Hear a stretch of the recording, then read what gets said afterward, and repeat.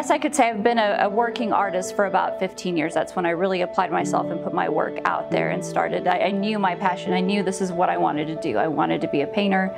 I wanted to make beautiful art. I went back later to get my degrees in art, and I'm now able to teach at the college level. I've been in this space for a year now, so I would say as far as gray edges in that capacity, we've been doing this a year. We do many things, and among that, of course, is our heritage and culture.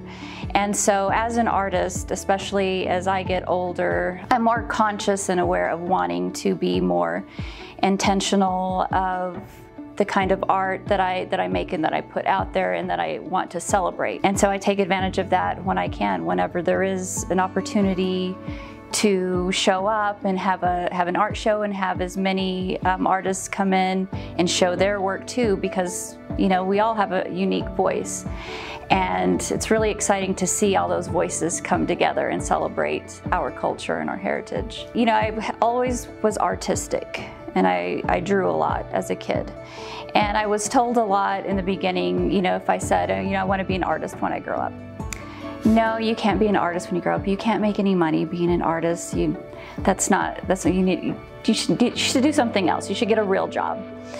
And I have to say that made me work even harder. I think that ignited the drive to make this work, to make this happen. My entire MFA body of work was based on being a parent to an autistic child and what that felt like, what our challenges felt like. I did this series where my son and I had these visual conversations where he would draw and I would draw, and it would be this back and forth dialogue.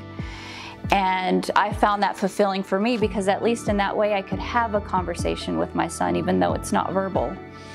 And it was very healing to do that with him, and I thought if I could help other families do that and at least find some sort of bond that they could create through art, then that would be most fulfilling for me, that I did something, that I made a difference in that family's life.